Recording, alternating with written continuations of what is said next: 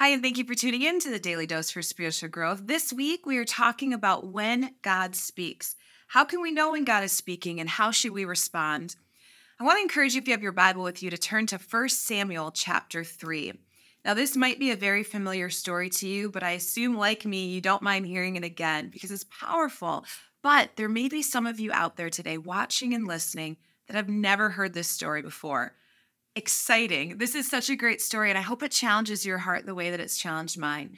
To give you a little context, if you read earlier in the book, chapters 1 and 2, it talks about a woman named Hannah. And Hannah is desperate. I actually talked about her a couple of weeks ago when we were talking about prayer. Hannah is desperate to have a baby, but she's barren. And we see this beautiful interaction between her and God where she's crying out, she's persistent, she's honest with the Lord about her desire. And God responds by giving her a child. And in her delight, she praises the Lord and she commits to give her son, who she's named Samuel, back to God to serve with the priest Eli in his service to the Lord. It's a very interesting story. I encourage you to go back and read it. But here we now find an interaction between Samuel, the young child, and God for the very first time. Let's see what happens. This is found in 1 Samuel chapter 3. We're going to be reading verses 1 through 10. It says, the boy Samuel ministered before the Lord under Eli, and Eli was the priest, similar to a pastor in today's culture. In those days, the word of the Lord was rare. There were not many visions. Interesting. Don't know why, but we know that God is revealing to us through his word that in that day and age, God's voice wasn't as common. People weren't hearing him. Thank the Lord for the Holy Spirit today that we don't have that issue. But for them, it was rare.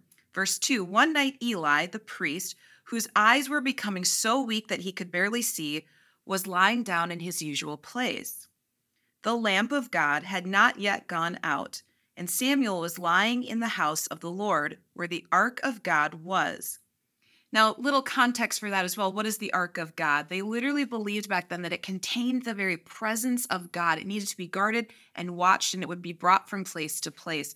Beautiful, though, that now, by the power of Jesus Christ, we have access to the presence of God, the Holy Spirit in our lives. But at that point, it was contained symbolically within the Ark of the Covenant. Moving on. Then the Lord, verse 4, then the Lord called Samuel. Samuel answered, here I am. And he ran to Eli and said, here I am, you called me. Okay, so get this. This little boy is resting, sleeping. He's there. He hears a voice calling him out. And he runs to Eli, the only person present, thinking he must have called him. But Eli said, I did not call you. Go back and lie down. So he went and he lay down. Verse 6, again the Lord called, Samuel. And Samuel got up and he went to Eli again and he said, here I am, you called me. And my son, Eli said, I did not call you, go back and lie down. So this has happened 2 different times. Now Samuel did not yet know the Lord. The word of the Lord had not yet been revealed to him. He never heard God speak before. A 3rd time, the Lord called, Samuel. And Samuel got up and he went to Eli and he said, again, here I am, you called me. Then Eli realized that the Lord was calling the boy. So Eli told Samuel, go and lie down. And if he calls you, say, speak, Lord, for your servant is listening. So Samuel went and he laid down in his place. The Lord came and stood there. Picture that. Could it be seen with the human eye? I don't know, but we are revealed through Scripture that the Lord was there. It says the Lord came and stood there calling as the other time. So now this is the 4th time he's come, and it says, Samuel, Samuel.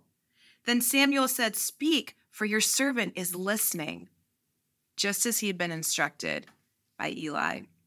Now, this was the beginning of a beautiful conversation that continued out through his life between Samuel and God.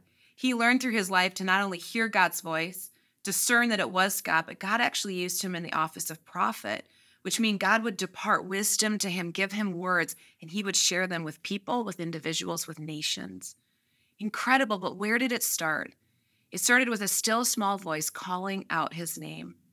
I love what we see here through the life of Eli, really his mentor in the faith. And Eli says to him, okay, it's God. God is calling you. Here's what I want you to do.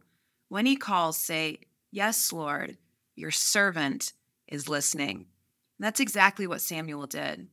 This is a beautiful challenge for all of us. As we talk this week about hearing God's voice, discerning what's God, what's not, how do we know how to differentiate the two? Is our heart posture the same as this little boy Samuel?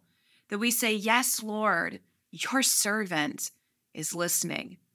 That shows an attitude of humility. It shows an attitude of reverence to who is speaking to you. It shows attention, intentional attention to the Lord.